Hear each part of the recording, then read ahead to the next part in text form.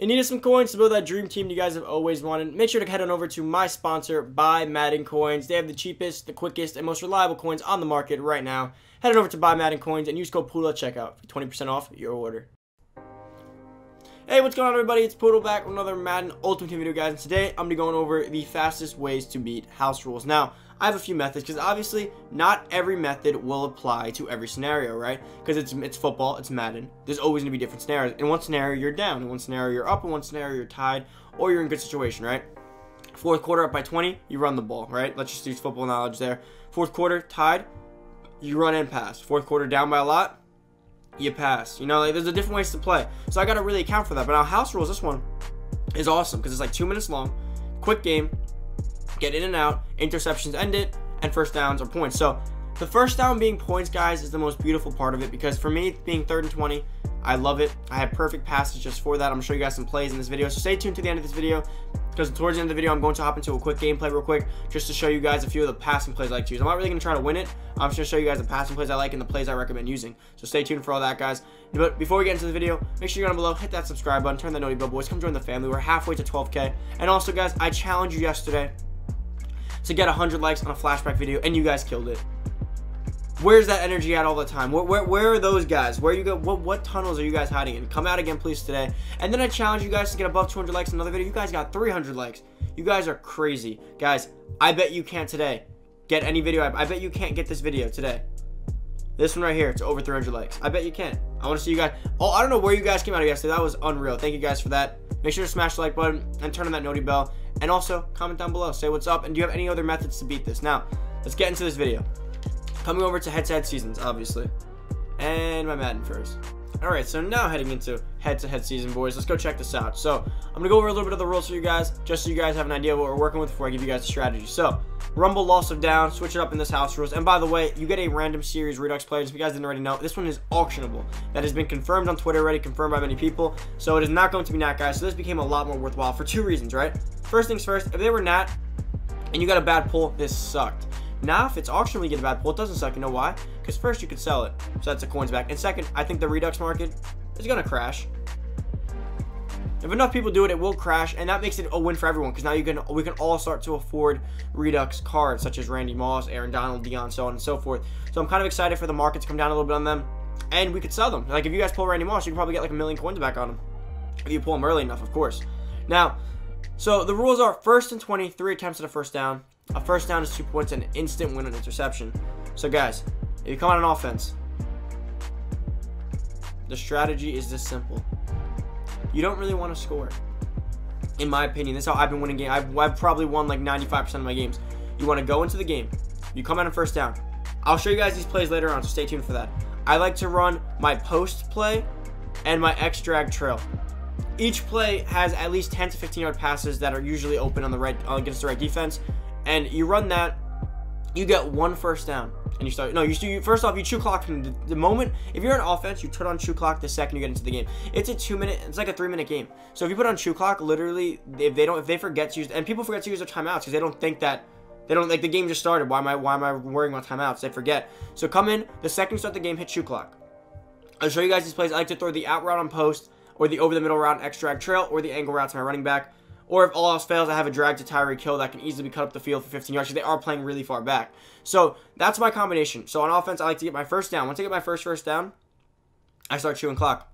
And if they don't notice that, if I take 3 plays and they don't notice that I was chewing clock and there's a minute left, I'll start running the ball. Because realistically, if you get like 2 first downs and you're chewing the clock, you're up already 4 points and then take a field goal. That's my other strategy. So these are the 2 offensive. So first thing, if you get 2 first downs and you get into field goal range, take your field goal. You'll have 4 points, so you have a touchdown. Now they have to score and need to beat you. And if you're chewing clock, if you got 2 first downs and a field goal and you're chewing clock, you probably left them with about 40 seconds. So you're ready to put yourself in an awesome situation. Do not force balls. Do not force, like, there's no point. Interceptions lose the game. So you just lose. So what I like to do is once I'm up by 4 points, chew the clock out as much as possible. Because the other person can't be that risky. They can't be that risky because if they do, they lose the game instantly. So they're going to play it safe. Although they're dumb because it's the end of the game, you probably should just go for it. You can't play that risky due to the fact that it could end the game. So if you start an offense, it's so simple. Get your first downs and chew clock the whole time, and then take your field goal. And if you can score, even me, like I go down sometimes. Like if there's a minute left, I'll go down before the end zone and I'll shoot the clock out, QB kneel it, because it's not worth it to me, especially if they have no timeouts, because they can easily come back and win that game in one play. So, I mean, that is the beauty of this week, though, that although they can win in one play, if you get your first downs first and then you score, it's impossible. Like, they'd have to get every first down, so it's impossible to win in one play if you get your first downs first. So that's why it's kind of important to get your first downs and then score, because if you score and you're not getting a first down, it does not count. Now, if you come out on defense, what do I recommend? I have two things I like to recommend. I like cover 3 blitzes. Now, cover 3 blitzes work for me because it covers the deep stuff. So people, because, like, when you run man blitzes this year, people instantly go to their man beaters, and they get 80-yard touchdowns on you. So when I run a cover 3 blitz, people see that I'm blitzing. So the first thing everyone does, people don't know how to read a blitz. They just think blitz, man beater. No, if it's a zone blitz, man beater doesn't work. So people go into their man beaters, and their man beater is like an out route and then an up route, like kind of looks like a halfback wheel from a wide receiver route, like an out 4 verts. Now that route takes really long to develop, and on a zone blitz, by the time they're like, okay, they look to go throw it, and it's like, wait, it's not open, and they get sacked. It's a great play to run on first down. And then if not, I also just run man blitz. I run either or depending on what the person's capable of. Now I'm going to hop into this game in just about a second, but defensively, the reason I blitz is because blitzing causes people to do things that they typically wouldn't do. If you sit in the zone, it's simple, right? No one's open, scramble, done. Which can work. No, but that also is a valid strategy because it's 3rd and 20. You're 1st and 20. So zones are like quick little plays if you lock everything down. But the thing is, with it being 3rd and 20, you get the ball back. But the issue is, if you get the ball back and they didn't make a single mistake, you really win. You know what I'm saying? Like, if the other guy's good defensively, I had this one game where I went the whole game back and forth. Me and him couldn't do anything offensively, but our defenses were shutting each other down. But you don't get points for defense unless you pick them off. So you kind of do want to play really aggressive. You don't want to play conservative to make them stay. You don't want to make them punt. You want to make them make mistakes, right? So, in my opinion, sending pressure is always the best way to go. First off, you send pressure. You send zone blitz because they'll think it's a man blitz and they'll throw it up on that wheel thinking that it's gonna be wide open, easy pick. Or they have their zone beaters ready to go, but they're getting blitzed. They throw bad passes. Now I'm gonna head into this game real quick to show you guys a few of the plays I like to run because I know you guys want to see that. Personally, they're pretty great. I mean, you guys probably know them. It's out of the New England Patriots offensive playbook, and out of my defensive playbook, I do run the New York Giants defensive playbook. Why do I run the Giants? I mean, since last year, 2 years ago, I've been picking the Giants as my favorite team, obviously. So I always get their playbook to start, and I kind of rock with it. I'm so used to it. Like, I learned the playbook in and out. So for me, switching would just throw me off. I know exactly where every play is, when it is, when I need it. And offensively, I've been rocking with the Patriots playbook since, like, I think, like, Madden 13. I've been using the playbook forever. Patriots always have some of my favorite plays. The way I like to play Madden really just coincides with this playbook personally. Now, let's wait till we get into this game. Alright guys, so we're starting out on defense. I'm going to come out in a cover 1 hole. It's not the defense I actually run. I just like to come out in a 3-4. I like to just sit in it. I like to wait to see what they're doing, see what their formation is, then I adjust accordingly, whether it be a cover 2, cover 3, or a blitz. Now, this guy's taking forever to call his offensive play. Taking a real long time.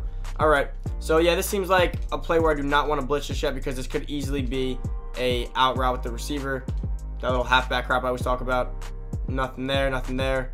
And there we go. He's perfectly covered. He could throw it flat, but it's not really the best idea. And that's game. All right. TJ Ward. Denzel Ward. So that obviously isn't what I want to show you guys.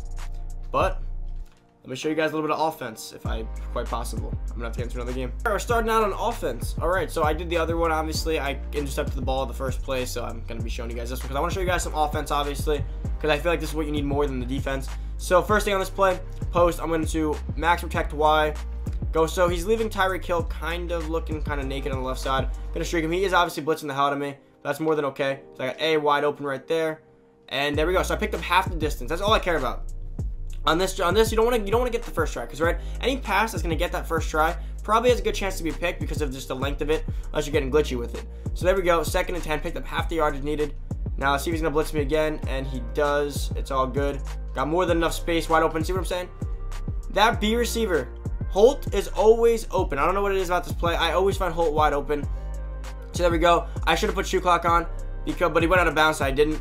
He's going to keep blitzing me, so I can just keep running the same play. There we go. We got RB.